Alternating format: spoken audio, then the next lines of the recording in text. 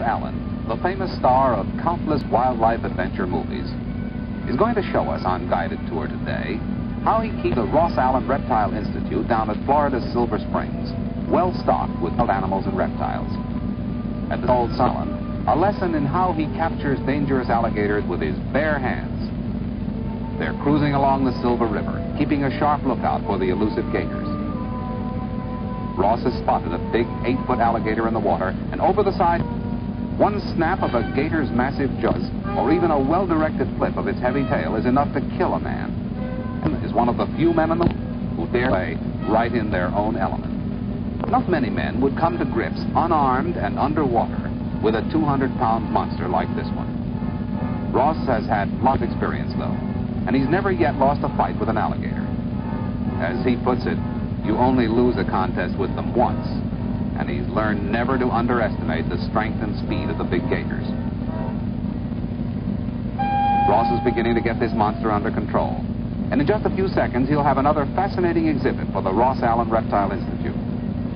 The wildlife expert travels all over the world to capture the animals he has on display at Florida's Silver Springs, but he stalks many of them in the Florida swamps and jungles, too. Thousands of visitors every day will see the alligator in its new home, in the Ross Allen Reptile Institute at Florida's Silver Springs, along with the hundreds of other large and small gators on display here. The Ross Allen Reptile Institute is a fascinating attraction, and the only one of its kind and size in the world. Let's follow these visitors on their tour of a real Soul Indian village, right on the grounds of the Institute. These Seminoles, native to Florida, left the Everglades in 1935 to make their home at Florida's Silver Springs, living, working, and playing just as their people have for centuries. Even their colorful costumes, handmade by the women of the tribe, remain unchanged. The Seminole women in the Indian village at Ross Allen's Reptile Institute are colorfully costumed, and they enjoy posing for visitors' cameras. Many of their intricate dresses are made up of more than 2,000 pieces of cloth, and the long-skirted garments are ideally suited to the Florida jungles in which they live. The women busy themselves with cooking, weaving, sewing, and doll-making in the typical Seminole huts which are open for visitors' inspection. Grinding corn with a mortar and pestle is hard work, but the young girls of the tribe learn to perform this chore and many others at an early age. Cornmeal is one of the staples of the Seminole diet, and the Indians have milled their grain in this primitive fashion for centuries. Francis Osceola is one of the residents of the Indian village at Ross Allen's Reptile Institute. Here he demonstrates, as he does for visitors to the village, how the Indians wrestle and subdue alligators deep in the Everglades. Once the alligator is wrestled onto its back, it can actually be lulled to sleep by gentle strokes on its stomach. It takes only a few sharp grunts and a gentle poke to bring the gator completely back to its senses, full of fight and ready to go. The littlest Seminole in the village is a 5-day-old infant, posing here with his mother, Alice Osceola, and Ross Allen. Ross is more accustomed to handling wild animals and fighting reptiles than fragile bundles like this, but he's doing his best. One of the lecturers at Ross Allen's Reptile Institute seems to be having some trouble with a heckler audience as he attempts to describe the fine points of a boa constrictor. Well, there's only one way to handle a situation like this, and that is to make the heckler a part of the act. 17-year-old Linda Kennedy, a University of Georgia student, goes along with the gag and tries the boa constrictor on for size. That'll teach her to interfere with a reptile lecture. The Institute, believe it or not, does a brisk trade in selling snakes of all kinds and sizes to visitors. This prospective customer, carefully watched by his sister, is looking over everything available before making a decision. It was a difficult choice for a true reptile fancier, but the youngster finally decided on the eastern hog-nosed snake and rejected the indigo snake. It's hard to tell whether his selection meets with his sister's approval or not, but it's easy to see the Reptile Institute has one more satisfied customer.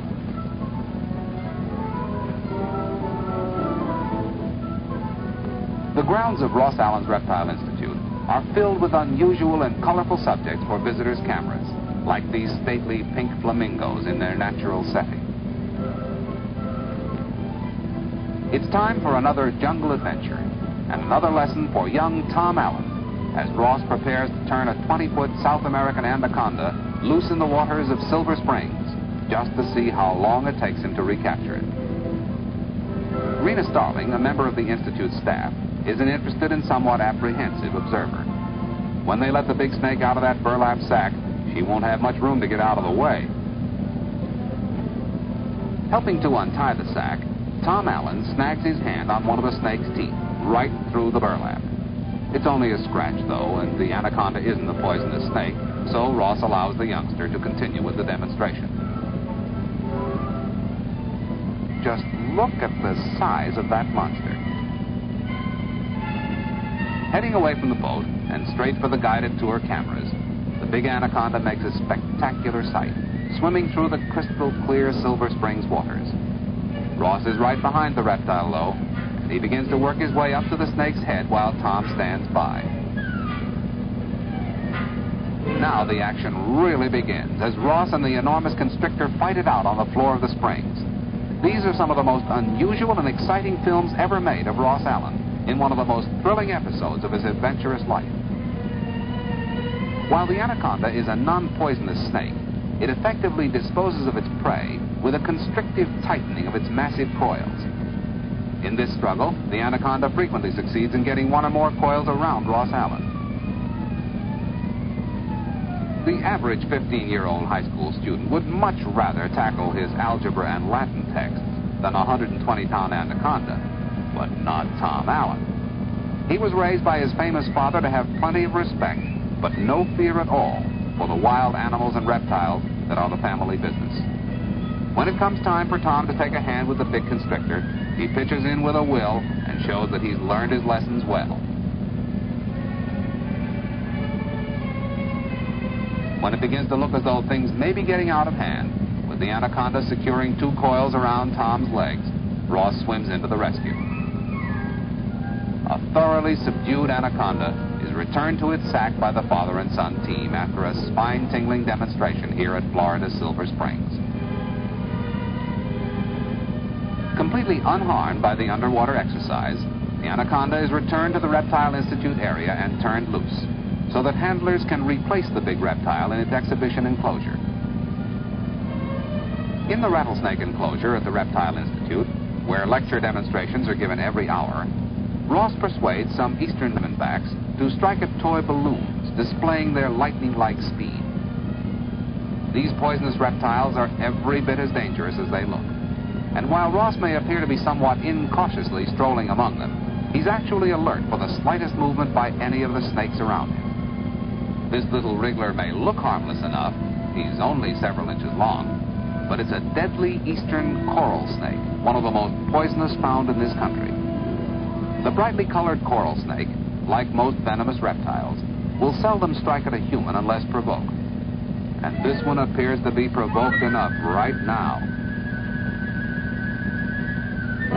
Holding one of the diamondback rattlesnakes up for inspection, Ross Allen exhibits the buttons or rattles on the snake's tail. This end of the snake makes all the noise and fuss, Ross says, but it's the other end you have to watch out for.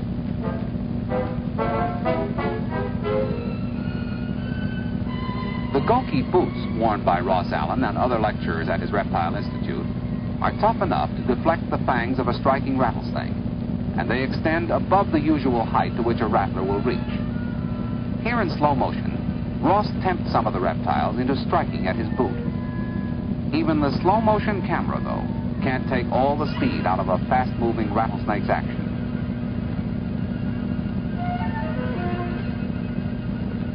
Rattlesnake milking, or venom extraction, is one of the unusual demonstrations given every hour at the Reptile Institute. The lecturer secures a firm hold on the snake before placing its fangs on the receptacle used to catch the venom. All the venom collected at Ross Allen's Reptile Institute is sold to laboratories, where it is used for research and for the manufacture of antivenins used in the treatment of snakebite. A visit to Ross Allen's Reptile Institute at Florida's Silver Springs is an exciting adventure can be enjoyed from the safe side of protective enclosures, while Ross Allen and his staff provide added thrills as they move expertly about among the deadly exhibits. Visitors to Ross Allen's Reptile Institute at Florida's Silver Springs may also enjoy several other attractions at this fabulous Central Florida resort on State Highway 40. The exciting Jungle Cruise speedboat ride is a 5-mile trip along the Silver River through dense jungle growth and beautifully landscaped banks. Climaxing the ride is a visit with a colony of wild monkeys introduced into the Florida jungle as an experiment many years ago. The famous glass-bottomed boats of Florida's Silver Springs move up and down the Silver River, circling the giant springs and giving thousands of visitors the thrill of a lifetime as they look into the crystal-clear depths beneath them. Schools of catfish and other varieties of marine life are seen, as well as the remains of prehistoric mastodons, sunken gardens, and weird underwater phenomena.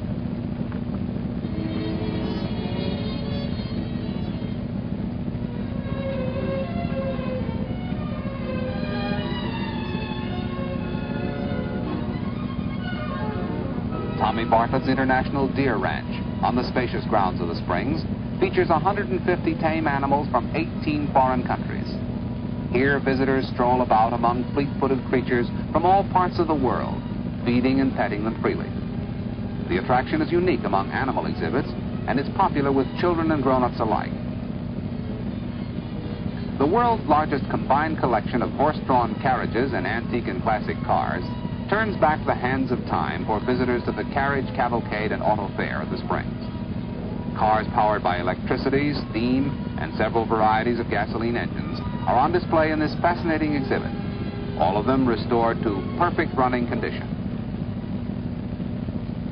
The Prince of Peace Memorial is one of the newest attractions at the Springs. The series of beautifully hand-carved scenes in 3 dimensions and natural color, representing the life work of sculptor-artist Paul Cunningham, depicts the life of Christ. Each of several scenes from the New Testament on display is housed in a uniquely attractive chapel with special lighting effects and appropriate music. And when you've seen all these things at Florida's Silver Springs, there is still the bathing beach to be visited for a refreshing dip in the wonderfully clear water. The pure white sand beach, dotted with shady palm trees, and the year-round 72-degree temperature of the spring-fed water makes it an ideal place for the whole family to enjoy an outing. And you never know when you'll find a movie crew at work here, filming underwater scenes, or a colorful water ballet troupe rehearsing for a performance. Yes, Ross Allen's Reptile Institute and all the other attractions at Florida's Silver Springs provide an exciting and unusual place to spend a holiday, as you have seen on Guided Tour.